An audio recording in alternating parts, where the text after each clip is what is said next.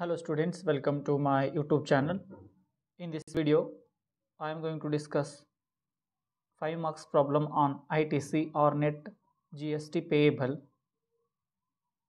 for Rani Chennamma University, Belgavi for Bcom 6th semester. So already we have discussed the 5 marks problem on ITC, which is appeared in 2018 question paper. Today we will discuss the 2019 question paper.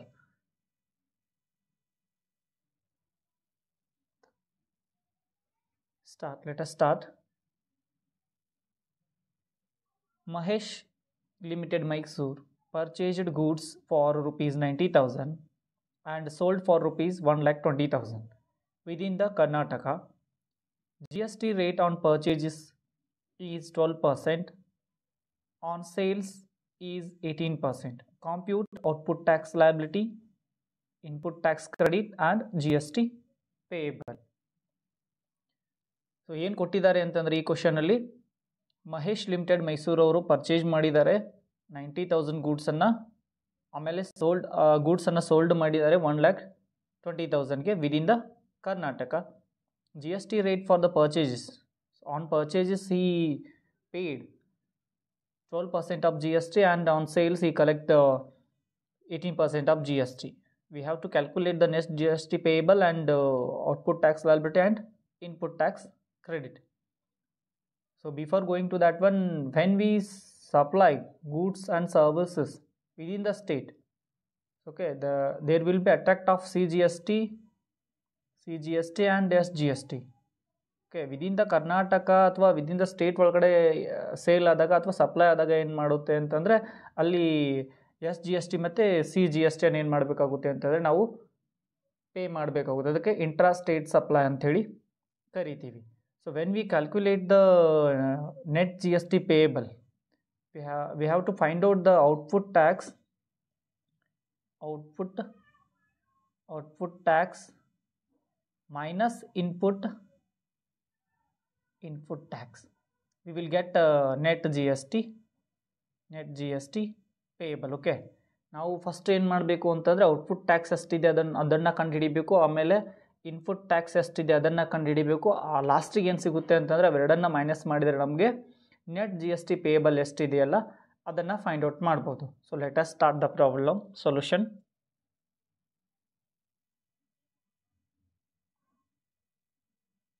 First step is to calculate the output tax liability. So sales proceeds, that means sales made by the mister Mahesh. So sales ಎಷ್ಟು ಮಾಡಿದ್ದಾರೆ ಅಂತಂದರೆ 1,20,000 ರೂಪೀಸನ್ನು ಏನು ಮಾಡಿದ್ದಾರೆ ಅಂತಂದರೆ sale ಮಾಡಿದ್ದಾರೆ. On that he has to collect the 18% of G S T. So 18% G S ಟಿಯನ್ನು ಏನು ಮಾಡಿದ್ದಾರೆ ಅಂತಂದರೆ ಕಲೆಕ್ಟ್ ಮಾಡಿದ್ದಾರೆ. Total purchase is rupees 1,20,000. When we supply the goods and services within the state, okay, ಆ within the ಸ್ಟೇಟಲ್ಲಿ supply ಮಾಡಿದ goods and ಸರ್ವಿಸಸನ್ನು C G S T ಮತ್ತು S G S ಟಿಯನ್ನು pay ಮಾಡಬೇಕಾಗುತ್ತೆ. So ಓಕೆನಾ, ಇಲ್ಲಿ ಏನು ಅಂತಂದರೆ ಸೇಲ್ಸ್ ಪ್ರೊಸೀಡ್ ಎಷ್ಟಿದೆ ಅಂತಂದರೆ total 1,20,000 rupees. On that you have to pay the S G S T and C G S T. S G S T ಮತ್ತು C G S ಟಿಯನ್ನು pay ಮಾಡಬೇಕಾಗುತ್ತೆ. Total ಇರೋದು ಎಷ್ಟು ಅಂತಂದರೆ 18%. ಹಾಫ್ ಅಂತಂದರೆ 9% ಈಚ್ ಆಗುತ್ತೆ.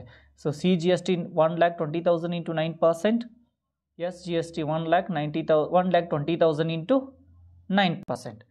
ಓಕೆನಾ, ಆ ರೀತಿ ಆದರೂ ಮಾಡ್ಬೋದು. ಅಥವಾ ಮತ್ತೆ ಯಾವ ರೀತಿ ಅಂತಂದರೆ ಲಾಸ್ಟ್ ಪ್ರಾಬ್ಲಮಲ್ಲಿ ಹೇಳಿದ್ನಲ್ಲ 1,20,000 ಇಂಟು 18% ಇಂಟು ಹಾಫ್. ಸೊ ಈ ರೀತಿ ಮಾಡಿದರೂ ಏನು ಅಂತಂದರೆ ನಮಗೆ ಆನ್ಸರ್ ಸಿಗುತ್ತೆ. ಸೊ ಯಾವ ರೀತಿ ಬೇಕಾದರೂ ಮಾಡ್ಬೋದು, ನಿಮ್ಗೆ ಯಾವ ರೀತಿ ಸೂಟೇಬಲ್ ಅನಿಸುತ್ತಲ್ಲ ಆ ರೀತಿ ಮಾಡಿರಿ. So we will get answer here. C G S T 1,20,000 into 9%, 10,800, and SGST 1,20,000 into 9%, 10,800. So total of sales, total sales ಎಷ್ಟಿದೆ ಅಂತಂದರೆ 1,20,000 ರೂಪೀಸ್ ಇದೆ. On that we are collecting the 10,800 and 10,800 of S G S T and C G S T. S G S T ಮತ್ತು C G S T output tax liability ಎಷ್ಟಿದೆ ಅಂತಂದರೆ ನಮ್ಮದು pay ಮಾಡ್ತಕ್ಕಂಥದ್ದು 10,800 810,800. So ಈಗ ಏನು ಸಿಕ್ತು ನಮಗೆ ಅಂತಂದರೆ output tax liability find out ಮಾಡಿದ್ವಿ. ನೆಕ್ಸ್ಟ್ ಏನು ಅಂತಂದರೆ we have to find out the input tax credit. Input tax credit ಎಷ್ಟಿದೆ ಅನ್ನೋದನ್ನು ಫೈಂಡ್ ಔಟ್ ಮಾಡಿದ್ವಿ. ಇನ್ಪುಟ್ ಅಂತಂದರೆ ನಾವು ಪರ್ಚೇಸ್ ಮಾಡಿದ್ರ ಮೇಲೆ purchase of goods at the 12% rate of GST. 90,000 goods has been purchased by Mr. Mahesh. Okay, so on that we have to pay the CGST and SGST. So 90,000 goods ಅನ್ನು purchase ಮಾಡಿದ್ದಾರೆ. 90,000 ಮೇಲೆ ಎಷ್ಟು percent ಇದೆ? 12% ಇದೆ. 12% ಅಂತಂದರೆ 6 each ಆಗುತ್ತೆ. ಓಕೆನಾ? So SGSTಗೆ 6 each ಮತ್ತು CGSTಗೆ 6 each. 90,000 into 6%, 5,400 and 5,400. Total input tax credit is 5,400 and 5,400. So ಇದನ್ನು ಈ ರೀತಿಯೂ ಮಾಡ್ಬೋದು. ಯಾವ ರೀತಿ ಅಂತಂದರೆ 90,000 into 12% into 1.5. ಸೊ ಈ ರೀತಿ ಮಾಡಿದ್ರು ನಮ್ಗೆ ಏನು ಸಿಗುತ್ತೆ ಅಂತಂದರೆ 5,400 ಆನ್ಸರೇ ಸಿಗುತ್ತೆ. ಸೊ ಈಗ ಏನು ಕಂಡುಹಿಡಿದ್ವಿ ನಾವು? ಇನ್ಪುಟ್ ಟ್ಯಾಕ್ಸ್ ಕ್ರೆಡಿಟು ಕಂಡುಹಿಡಿದಿದ್ವಿ, ಆಮೇಲೆ ಔಟ್ಪುಟ್ ಟ್ಯಾಕ್ಸು ಕ್ರೆಡಿಟು ಕಂಡುಹಿಡಿದ್ವಿ. ಫೈನಲ್ ಏನು ಅಂತಂದರೆ ಕಾಂಪ್ಯುಟೇಷನ್ of net GST payable. So ಈಗಾಗಲೇ ಏನು ಮಾಡಿದ್ದೀವಿ ಅಂತಂದರೆ ನಮ್ಮ ಹತ್ರ ಔಟ್ಪುಟ್ ಟ್ಯಾಕ್ಸ್ ಎಷ್ಟಿದೆ ಅಷ್ಟು ಕಂಡುಹಿಡಿದಿದ್ದೀವಿ, ಇನ್ಪುಟ್ ಟ್ಯಾಕ್ಸ್ ಕ್ರೆಡಿಟ್ ಎಷ್ಟಿದೆ ಅನ್ನೋದನ್ನು ಕೂಡ ಫೈಂಡ್ ಔಟ್ ಮಾಡಿದ್ದೀವಿ. ಸೊ ಇವೆರಡನ್ನು ಡಿಡಕ್ಟ್ ಮಾಡಿದರೆ ಏನು ಅಂತಂದರೆ ನಮಗೆ ಈಗ ನೆಟ್ GST ಪೇಯಬಲ್ ಅನ್ನೋದು ಫೈಂಡ್ ಔಟ್ ಆಗುತ್ತೆ. ಓಕೆನಾ? So last step is ಕಾಂಪ್ಯುಟೇಷನ್ of net GST payable. So output tax liability minus input tax credit.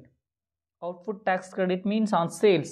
On sales ಎಷ್ಟಿದೆ ಒಂದು SGST 10,800, SGST 10,800, CGST 10,800 ಇದೆ, ಆಮೇಲೆ SGST 10,800 ಇದೆ. ಲೆಸ್ ಇನ್ಪುಟ್ ಟ್ಯಾಕ್ಸ್ ಕ್ರೆಡಿಟ್ ಈಗಾಗಲೇ find out ಮಾಡಿದ್ದೀವಲ್ಲ, input tax credit on purchases ಮೇಲೆ 5,400, 5,400. So remaining balance is 5,400 and 5,400. This is the balance which is payable to government.